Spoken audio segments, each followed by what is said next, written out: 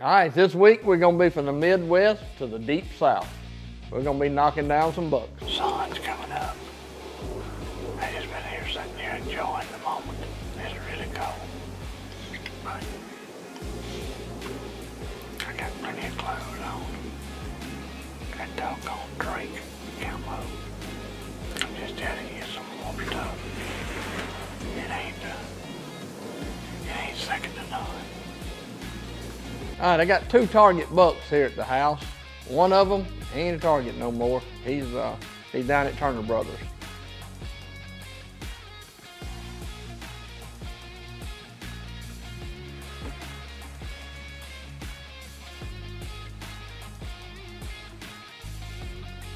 The rut zone in South Mississippi. Now that don't mean you in Kansas now, Missouri, where these big monsters is coming through. But I've got one more 8-point that I'm definitely gonna shoot some mature deer. I'm sitting there and a smaller buck comes through, no problem, everything's good. And I just look down at my phone for just a second. Look up, there's the 8-point that's got the palmated horns. I just know it's him. He ain't 35 yards and he's looking.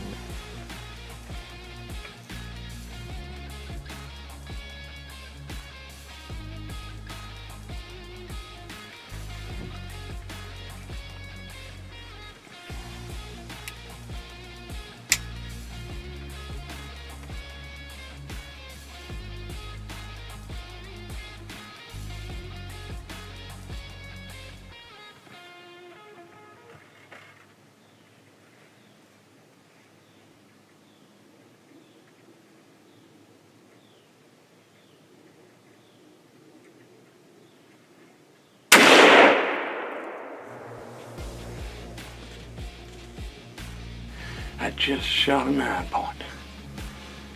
Sitting here and a little 8 come through that I wasn't gonna shoot.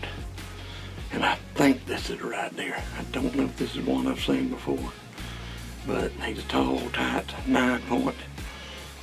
I took the shot anyway, so I hope it's the right one. But good, great alive, y'all. Man, give God the praise. I'm about to get down. If I can get down this old ladder one more time without getting my neck broke, I'm finna get down and go see if I can put my hands on him. And I just hope and pray it's the right one.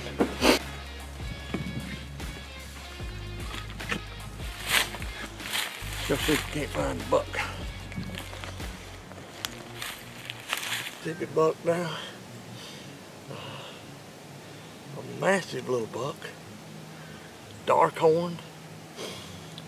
Good, great alive. What a morning hunt. Started out as about 16 degrees wind chill. I guess it's in the low 20s. Bucks didn't start moving until about 9:30. But I just happened to be where this old ball was going. And old Cruella, she was mad this morning, I reckon. I'm all pumped up, yeehaw, here we go. 2 bucks to shoot on my place, and I got both of them. Be moving on to somewhere else, and I get down there and it's the wrong deer. It happens. It ain't got to be a 140-inch deer for me to shoot him in the first place. I ain't that guy, but I try to manage as well as I can around here, and that's just the way it happens sometimes when you're deer hunting. Man, I always look forward to my Missouri bow hunt. I usually go that last week of October, you know, kind of leading up to the rifle season, but this year my schedule was changed up on me a little bit, so I ended up going and hunting. I started like the 18th, somewhere along through there of October. Okay, I made it up here in the stand. What it is, I got a soybean field out this way, CRP over here, CRP directly behind me, and then a big, about a 4-acre turnip field on the other side of the CRP. I'm sitting in a little funnel here. So it's a little pocket of woods runs along the Muddy Creek. This is the first hunt of the year. We're gonna sit here and hope for the best. Y'all stay tuned. Thanks for watching Real South Hunting.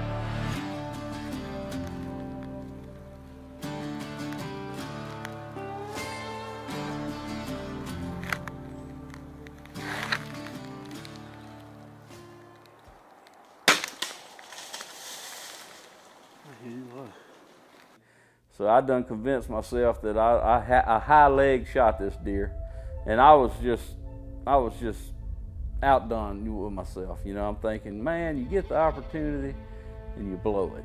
Well, fast forward a couple hours, Stubbs shows up, and we get out there to where my arrow's sticking in the ground, and I'm telling you, we don't take probably 5 steps. And again, it looks like it's what I call a walking blood trail. Big Al had got one down. Yeah, buddy, up here in North Missouri on a mid-October bow hunt. Old Stubbs off in South Dakota shooting pheasants, and I made a hunt this evening, and I was able to call in a nice little buck, looked like a 9 or a 10 point. I couldn't really tell. So we're at the arrow now. We got to pick up the blood trail from right here. Lord, I hope we find it. All right, let's see. Big Al was getting plenty of blood when he got right here, and that's where it ended. Right there, the blood ended. So he'd made a turn here somewhere. Look, there's a little blood right here. All right. Right here. All right. It's getting better. You on it? All right. Oh yeah, lots of blood, dude. Dude, this deer ain't went far. I feel a whole lot better now than I did 1 minute ago. Oh yeah, oh yeah. The Luminant worked, and he just made a turn there, Al. Deer just made a little turn. Right here. Look at here, look at here. What you got, Big Al? There's a buck laying right there, son. Come on, come on, come on. Look at here, look at here. Look at here, look at here. 1, 2, 3, 4, 5, 6, 7, 9 points. 9 points. Oh boy, they got stiff. Look at here, look at here. Big Al has tallied. What do you think, Big Al? Man, I am tickled to death. And you know what I like most about this buck? What's that? I called him up. Is that right? That is the only reason I killed this buck, is because I had a grunt call with me. Really? That buck had 3 other does. Well, there's actually a little spike and 2 does come out ahead of him at about 200 yards on that pond levee down there. And when they came through, I was like, man, I sure hope they got a buck with them. And I'm telling you, it wasn't 3 minutes later, I looked up and I said, oh, whoa, whoa, whoa. You know how it is. I said, there's a buck. And he was about to go the same way those does went, which was opposite way of me. And while he was looking in my direction, I hit that grunt tube about 4 times. The boy just kind of picked his head up for, seemed like 10 minutes, probably about 30 seconds. He dropped that head down, and here he come. Well, then I lost him. He went behind that pond levee on me. Lost him for actually a couple minutes. I'm like, doggone it. So I hit the grunt call a few more times. And I'm just looking around, and all of a sudden I look up, and there he is, 40 yards, coming right in on me. He came right on down. Look, thank you, Lord, for sending this buck to me, because you sent him down the trail I asked you to send him down. Thank y'all for watching Real South Hunting. Y'all stay tuned for more bow hunting action, because I can promise you, it'll be coming to you. On December 27th, I went into my spot there, and it is so thick. I mean, you just can't even imagine how thick it is in there. And I'll never forget, I was sitting there anticipating that buck walking out, and a little old spike buck. I caught a glimpse of a little spike buck, and I'm like, sitting there talking to myself, thinking, well, you know, you stay out here. You're my live decoy, buddy.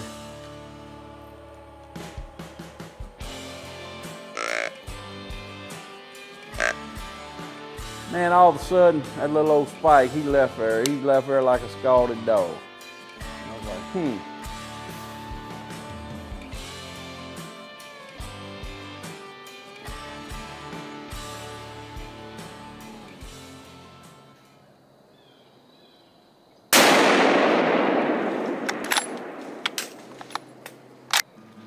Thank you, Lord. I think I just got my buck, y'all. He's a nice little 8-point. I think I got a good hit on him. I don't know if he was in the camera or not, but the Lord has blessed me here this morning. I knew it was gonna happen sooner or later. I think I heard him crash. Man, I am excited. And boy, my heart just started pounding, because I just knew it was him. And sure enough, I glanced over there to my right, and I could see that bush shaking. And then I caught a glimpse of that main beam, and I knew that was my 8-point that I was waiting for. Good blood. Good blood. It can't be far. More good blood. You ain't even gotta look for the blood. Oh yeah, boy.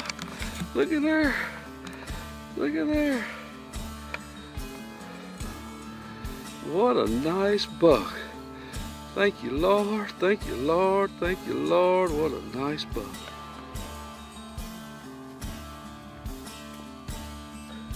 Probably at about 7:30, quarter to 8. I don't even really know. It was still early. I look over there to the right and I see these horns. I said, oh my goodness, there he is. And man, it's a jungle in there where I'm hunting, and it's so hard to video, especially when you're filming by yourself. I hope I got him on film. I don't know. It is some kind of thick in there, but I got my buck. Look how those horns come almost back together to touch. Just a beautiful Amite County buck. And I gotta tell you, I am tickled to death with him. My name's Leon Stilley. My friends call me Big L, and y'all watching Real South Hunting. All right, now it's getting late in the season. I haven't killed a deer yet this year. I've been guiding. I've guided them curlies, got Jace a couple deer out of the way. Emmett got a couple deer. Ethan got a couple deer. And all I want is one, just one deer. I need one buck and I'll be satisfied. Finally started getting some pictures of a couple shooters on the other end of our property that really don't get hunted much. Really not a lot of deer over there, but sometimes late in the season, you'll get one on camera. They're just cruising for one of them final does, and sure enough, that's what happened.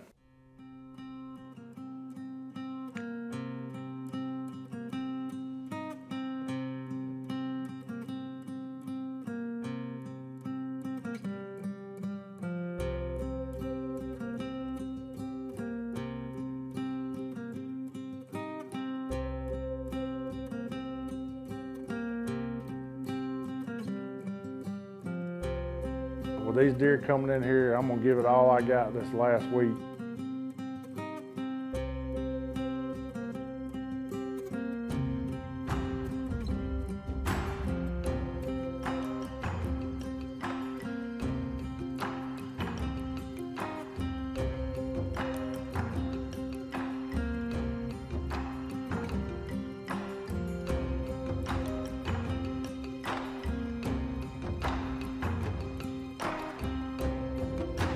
Seeing a lot of deer, a lot of smaller bucks. They're chasing does, running all around, especially when it gets late in the afternoons. It's like they just come out of this cut over and running around. And I think I sat here 3 or 4 days in a row. One day I hunted nearly all day. I think I come out for like an hour, went right back.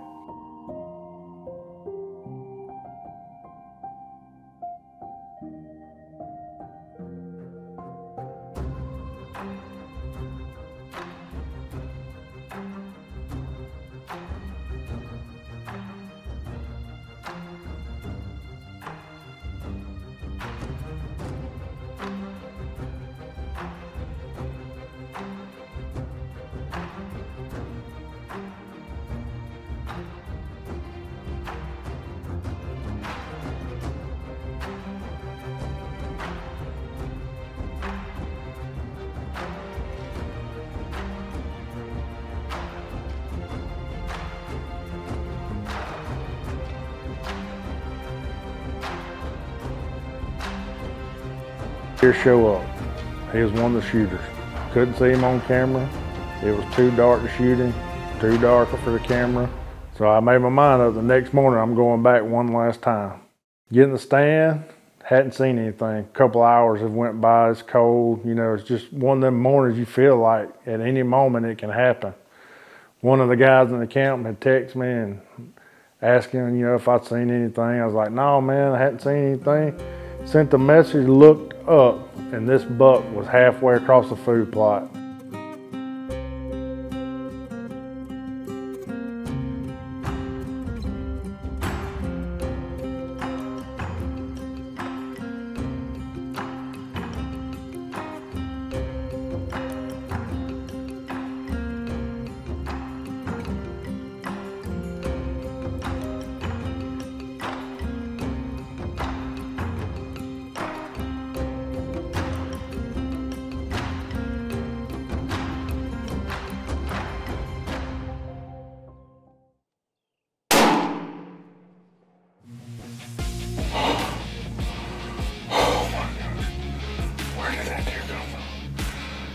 Had a bobcat run right by me, and I was sitting there looking at him, and I was texting him, buddy, and looked up, and that is a hammer, a South Mississippi hammer. Oh my goodness.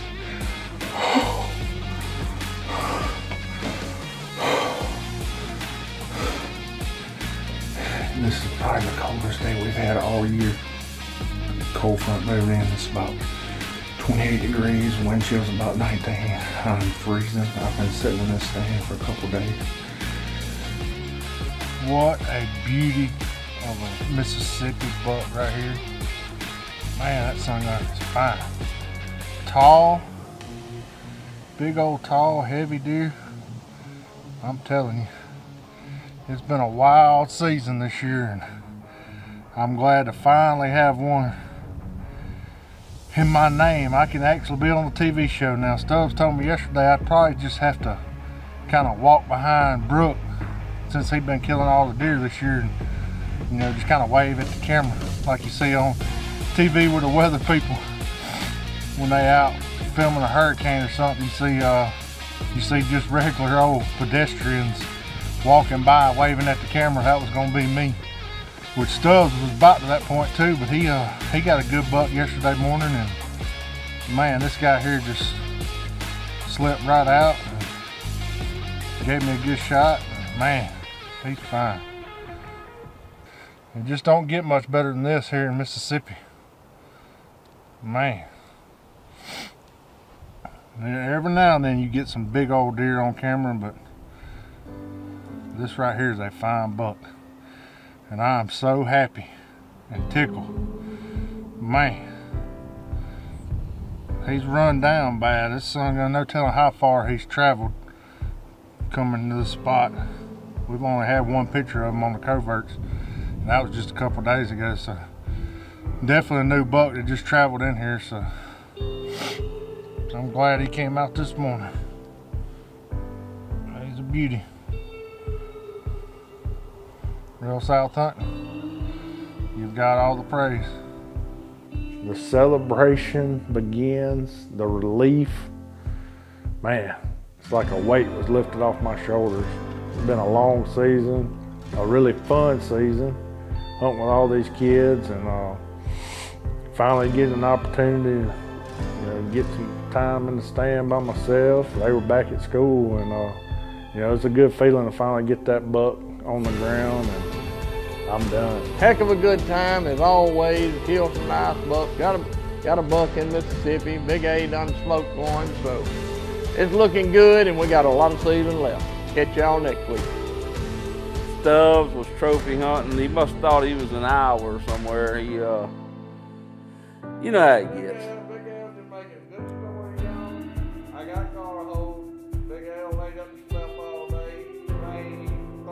I did do that. Broadside and Optimus, y'all know Optimus, the old 300 Ultramag, did its job once again. Dropped him right there in his tracks. I texted the guy right back, I said, big buck down. He's like, no way. I was like, yes, sir. I mean, literally, this all happened probably like 30, 45 seconds, maybe a minute or two. Season left. Catch y'all next week. I'm probably leaning, ain't I?